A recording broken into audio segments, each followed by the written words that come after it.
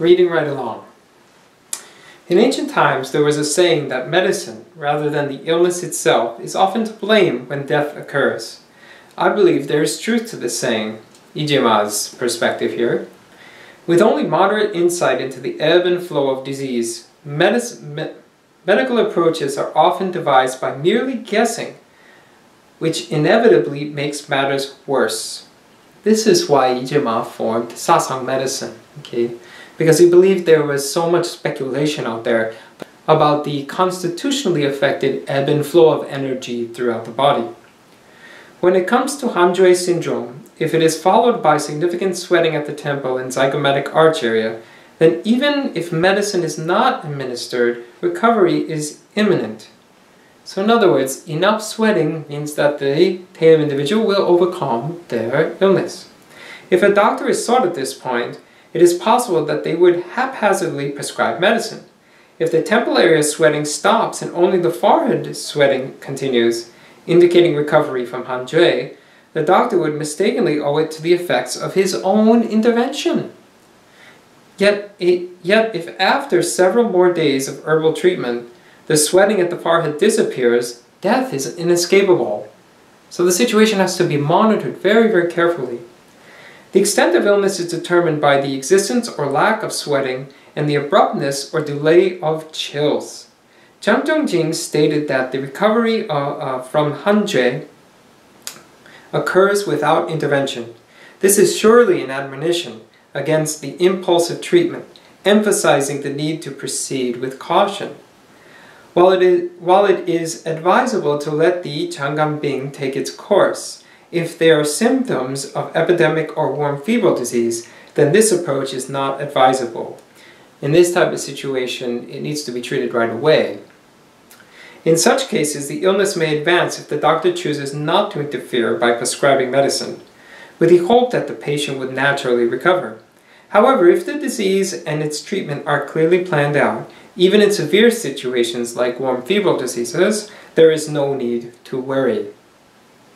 Knowing the person's constitution, knowing the ebb and flow of their energy, and following that with the correct herbs, compatible herbs for that person's constitution and that person's situation. Ijema's saying that there is a good chance that this person can recover if treated in such a way. From my perspective, if there is no sweating after 4 days of Hanjue onset, then it is considered a serious illness. After 5 days of no sweating, it is considered a critical illness. In such cases, Xiongdan, we talked about before, bare gallbladder, or Handa Yosotang, which is this one right here. Handa means greater cold. Yolso means lesser heat. Okay, so there's some heat here, but it's primarily a cold syndrome. The heat is brewing within the liver in the center, whereas the cold is flowing throughout the body. With 4 to 9 pieces of Qi Chao. Qi Chao, or holotrichia, is an herb that's used in Sasang medicine to strongly help descend stagnant yin, stagnant cold within the body. It's used often with edema, when the stagnant yin fluids are stuck within the body, either upper body, causing extreme phlegm and water retention in the upper body, or in the lower body as well, in the ankle area. Very common to see, especially patients with cardiovascular issues, to see edema of the ankles. So Qi Chao is commonly used for that. It's a type of grub. Okay. If the stools are loose, then Yi Ren and Gan Li, these are the herbs in Handa Yosotang. See, Yi Ren is the first herb, Gan Li is the last herb, should be added. So Yi Ren and Gan Li are really good for treating diarrhea. Okay, and why would there be loose stools in this case? Because there's too much yin sinking in the too much yin accumulation. So what happens is yin is heavy, so it's going to just basically just sink, drop downwards, and causes continuous diarrhea. So what do we do in that kind of case? Well, we don't stop it, we don't plug it up, we encourage the yin to descend harmoniously, okay, harmoniously, with Ganli and Yi Ren. If the stools are dry, then gugun and daohang should be added.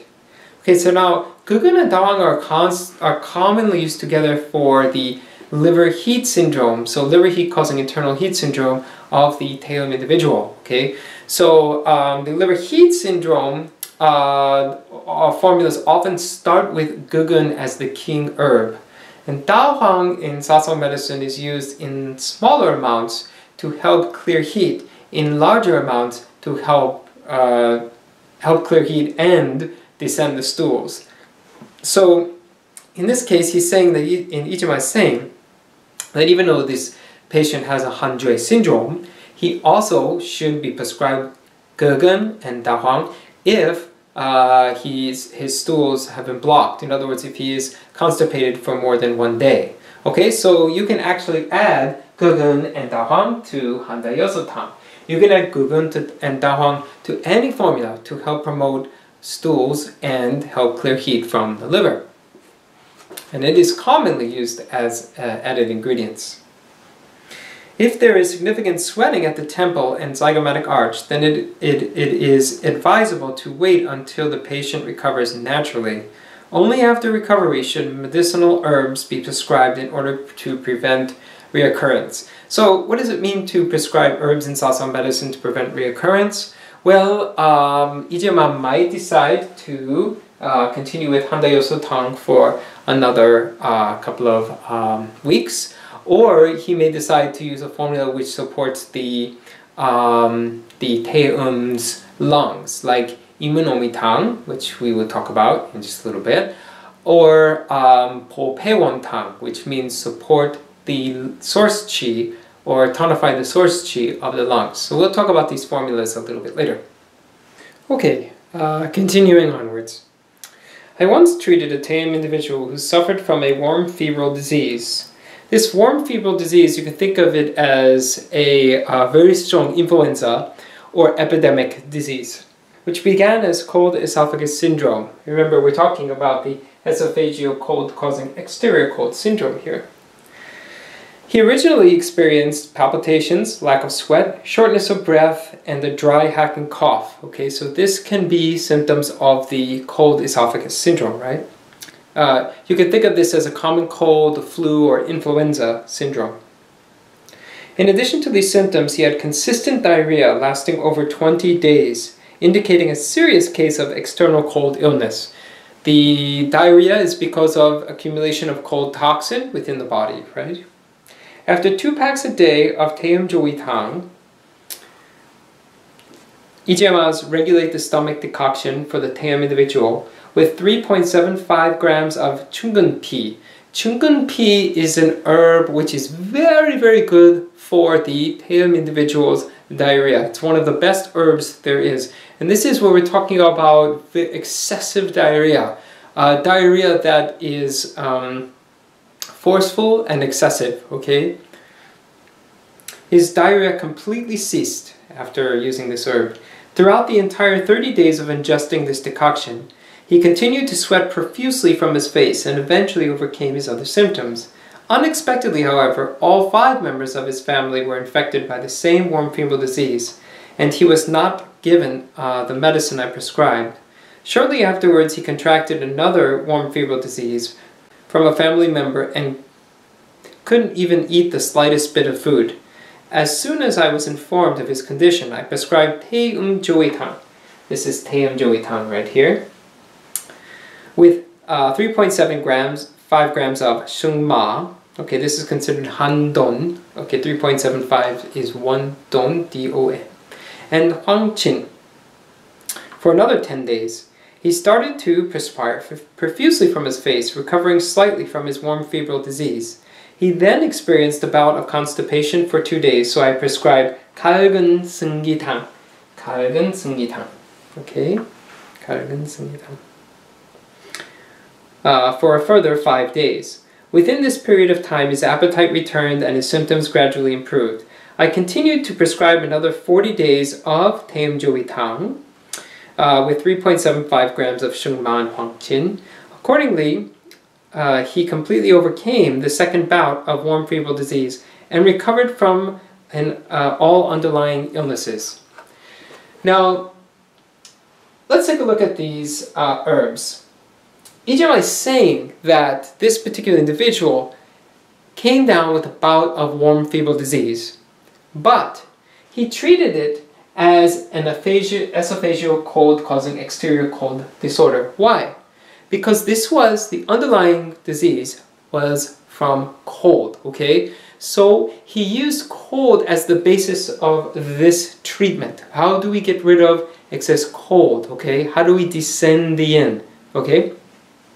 Which is saying the same thing. So he used Tae Eum Chapter.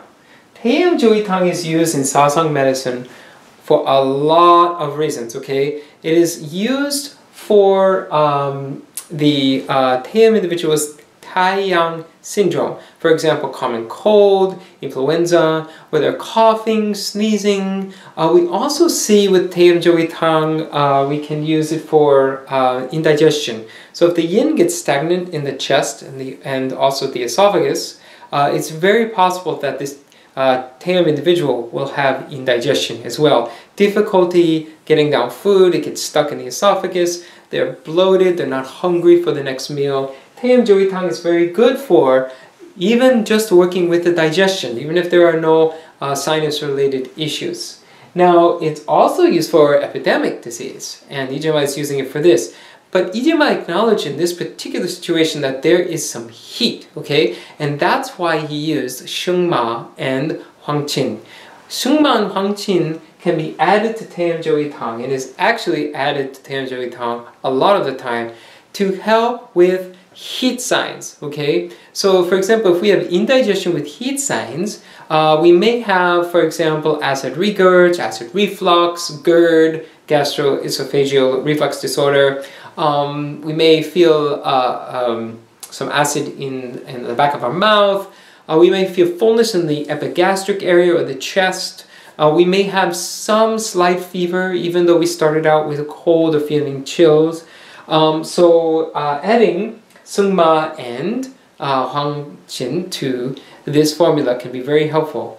And it is also called, in that case, Seunggeum Joitang, okay? Seunggeum Joitang instead of Tae Eum Chapter. Okay?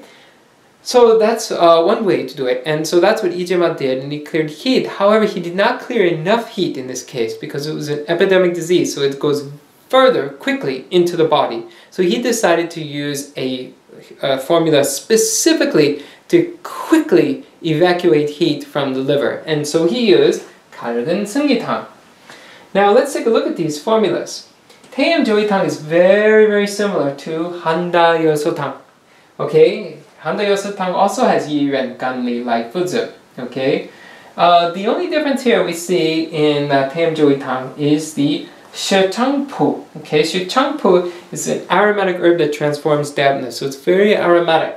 Very good to open up the digestive system too, the esophagus, okay, and the stomach. Okay, and also we have Weizi.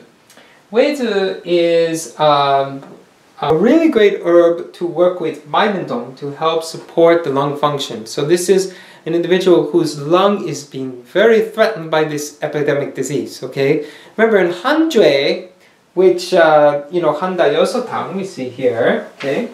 We're not talking about being threatened by an epidemic disease. So we do have Maimendong here, but we don't have the Weizi, right, to support it.